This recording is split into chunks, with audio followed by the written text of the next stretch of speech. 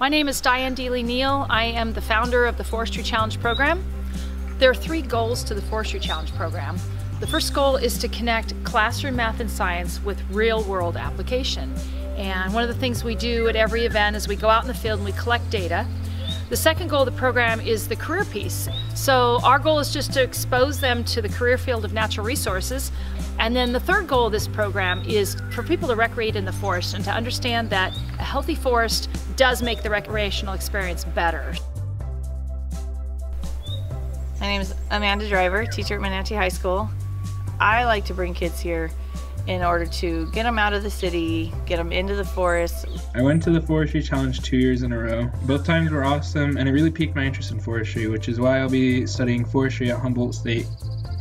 We hope the students can come here and have a great experience and walk away with something that's valuable to them and that they carry forward throughout their life.